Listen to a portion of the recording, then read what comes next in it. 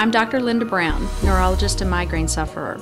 My primary care clinician asked me what it takes for my day to become a migraine day. You can see the cause of my migraine is rarely one single thing.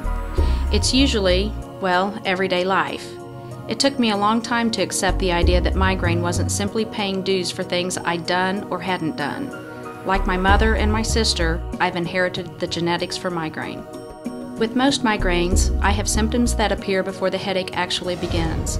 These early symptoms, called prodrome, likely occur as a result of neurochemical changes in my brain. I feel tired, start to yawn, don't think as clearly, muscles begin to hurt, and I get irritable.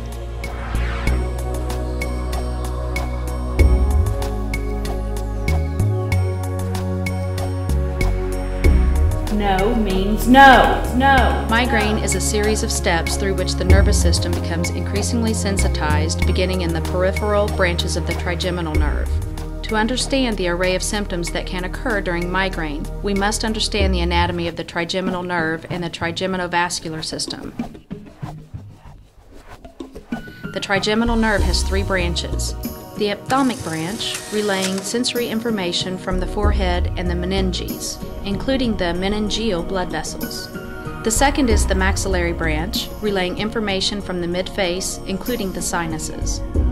The third branch supplies sensation to the teeth and lower jaw. Sensory input converges in the brainstem in the trigeminal nucleus caudalis. Then, input from upper cervical dermatomes enters. This is the anatomical basis for the wide variety of migraine symptoms: throbbing pain, sinus area pressure, congestion, and tender, sore muscles. This sensory information is processed through the thalamus and ultimately reaches the cerebral cortex. The trigeminovascular system becomes activated during migraine by different mechanisms. One theory for migraine with aura is that electrical changes in the cerebral cortex activate the trigeminal branches in the meninges, a process called spreading cortical depression. A blank spot appears in the middle of what I'm looking at and grows outward. Other factors may also activate the trigeminal system. Falling estrogen levels may cause menstrual migraine, and for some, exposure to certain odors or flickering lights. Peripheral trigeminal nerve branches in the meninges release vasoactive substances such as CGRP and inflammatory mediators such as kinins, which activate prostaglandins. These factors lead to vasodilatation in the meninges and further stimulation of the trigeminal nerve.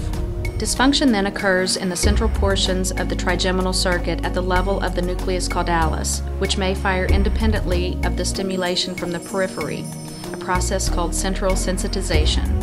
The headache intensifies and other cardinal features of the migraine appear, including light sensitivity and nausea.